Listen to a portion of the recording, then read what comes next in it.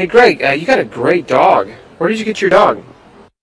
Actually, my dog and I sort of found each other. I was moving from one house to another, and as I was moving from the parking lot to my house, I saw this really skinny dog that looked like he really needed food and also affection.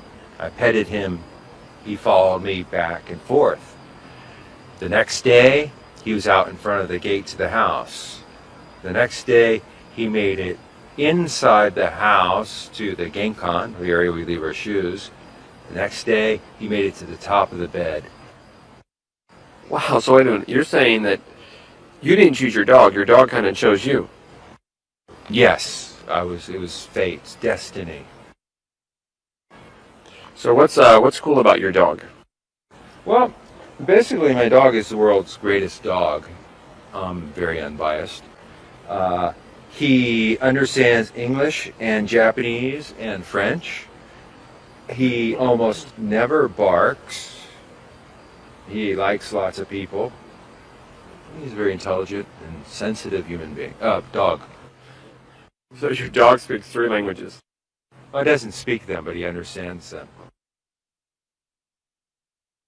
So, can your dog do any special tricks?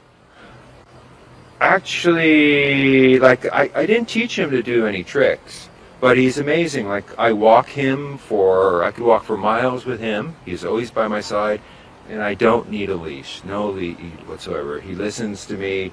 He stops when I tell him to stop. If I tell him to go quickly, he runs quickly. Wow, sounds like a pretty good dog. So could you live without your dog? Is your dog invaluable? My dog is invaluable, actually. He's getting old now. He's 13 years old now, and I know that someday he will pass away. And when I think about that, it makes me really, really sad. I dread it. Yeah, that would be pretty tough. But in the future, maybe after your dog has passed away, would you get another dog?